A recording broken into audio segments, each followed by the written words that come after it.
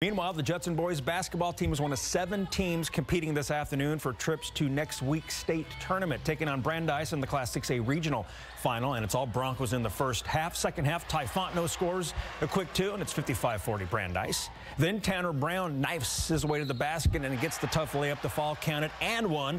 Broncos go up by as many as 19 in the fourth quarter. Judson isn't done, though. Keontae Holder weaves his way through the defense for the basket. The Rockets claw their way back into it, just down 5, but Brandeis holds them off. Fontenot to Kyle Schaefer on the break for the lay-in, and for the first time in school history, the Broncos are heading to state. 75-68 is the final.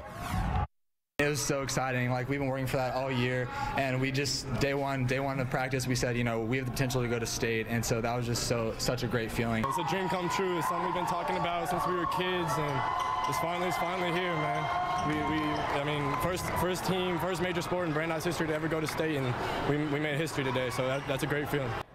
The Class 6A state semifinals begin next Friday at 7 p.m. at the Alamodome. Northside Sports Gym is packed for the Class 5A regional final. Harlan facing Wagner. Thunderbirds battling back from an early deficit. Journey Phillips gets the floater to rattle in.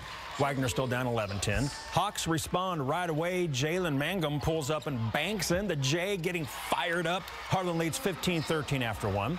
Second quarter, Wagner takes control. Joshua Cobbs gets the rebound and putback, plus the foul. Thunderbirds are heading back to state, 64-48.